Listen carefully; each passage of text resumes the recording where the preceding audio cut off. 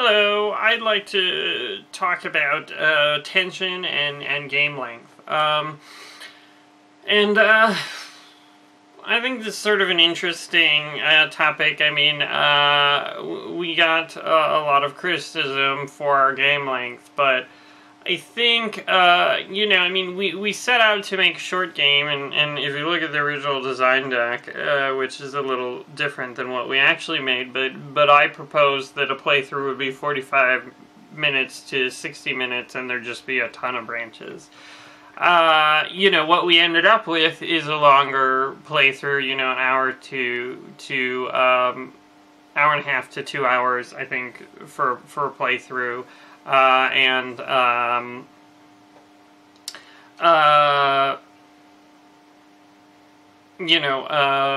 There's probably, that's 6 to the end, and then there's 3 other, nightmares, so, that's, 2/3 of the content, in one playthrough, and then the other third, you have to unlock it and find it, so that could take some extra time. But, you're looking at 3 to 4 hours of gameplay. The question is, would we have been better off making a 3 to 4 hour long game? And I think, it's tough, and that's something that I wasn't ready to do, because I think, 90 minutes to 2 hours is a good length for tension, right? That's proven by the fact that, you look at any horror movie, and they're usually, with the exception of, like, The Shining, which is like, I think 2 hours and 20 minutes, is that they can pull off an hour and a half to 2, and maintaining the tension over a longer period of time seems very challenging. And honestly, I didn't know that I would be able to pull it off. And obviously, the critics who didn't appreciate the atmosphere at all would disagree, but I think everyone who enjoyed the game, really felt that tension, and they really felt it ratchet up. And I would say over over each nightmare we do a little bit of tension release, but in general it just keeps building. And that's really hard. And my personal favorite horror game series is Silent Hill. Is Silent Hill 2's favorite game, well, one of my favorite games, and definitely my favorite horror game. But if you look at Silent Hill, there's sort of a tension and release. There's the other world, and then there's sort of the, wandering around the city of Silent Hill. And I like both. I think Silent Hill has a really great feel to it. The Silent Hill city, and the other world certainly is where the game really shines. But I think if they made the entire game in the other world, for an 8-hour runtime, or however long it takes you to beat a Silent Hill game, it just wouldn't work as well. And so I think they did a really good job, creating atmosphere when you're not in the tense situations, but also, having this sort of back and forth tension and release, which is not at all what we wanted to do. And honestly, I think, if we do another game, I think I would like to, continue with the tension build-up. And I think I'm a little more confident in my skills, although, my confidence has been shaken a bit by some of the negative feedback. But I think we could do a longer tense experience. I think it might be possible. Obviously, I don't know for sure, and it's interesting. We got a lot of criticisms for, only having a few different locations and not enough art, and creating variety, and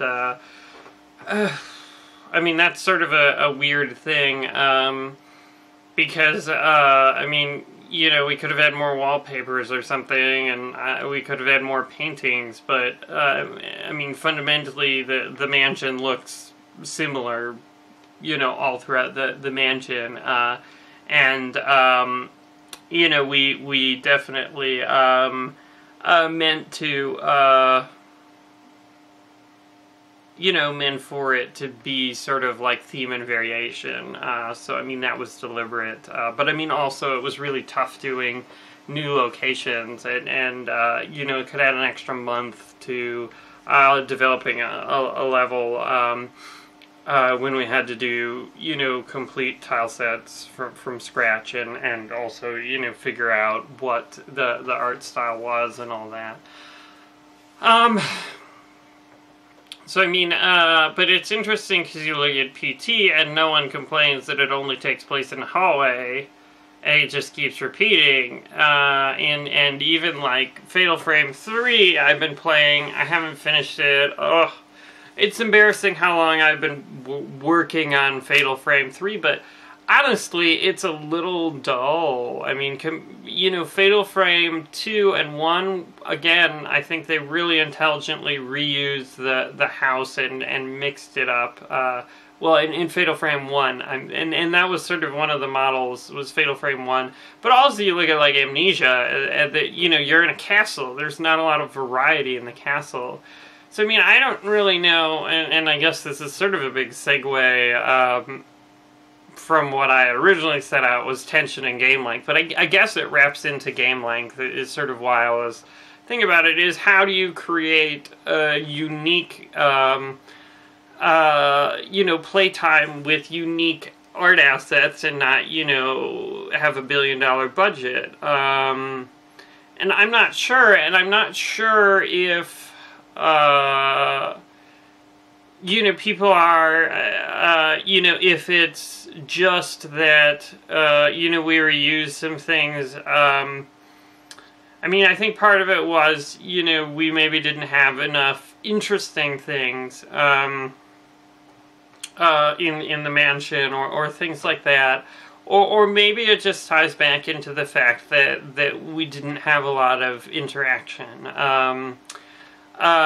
You know, maybe if we had drawers and you could open every drawer, all of a sudden that would feel different. I don't know. But you know, I think it's definitely something I would consider, you know, for the next game, is doing a longer game length and seeing if we could keep that tension up for the entire game. And I don't know, I mean, maybe we would have to restructure it, you know, do like a hub world where you're kind of safe and then you venture into the unknown, or you know, I mean, certainly, like, if you look at other games, it's certainly, like, Amnesia is sort of based around a hub. Silent Hill 4, The Room, is really based around a hub. Fatal Frame 3 has the hub of your house, and you can explore the house, and it's reasonably safe. I mean, that sort of structure gives you some... that structure gives you some... I don't know what I'm looking for. I mean, I don't know. I mean, it maybe gives you some extra playtime, because then you have to walk from the hub to X location, and then you have to, you know, potentially walk from one edge to the hub to the other. But I mean, I don't know if that really fixes the playtime issue, you know, just by padding it out, making it less linear. And I mean, again, I don't know if you can keep that same level of tension if people are like, oh, I'm in safe walking mode. And I mean, you can always subvert their expectations and make things, you know, less safe, but, I don't know, it's a tough thing, and I mean, I like the idea of creating short, focused horror games, but I mean, definitely, I think I would want to experiment with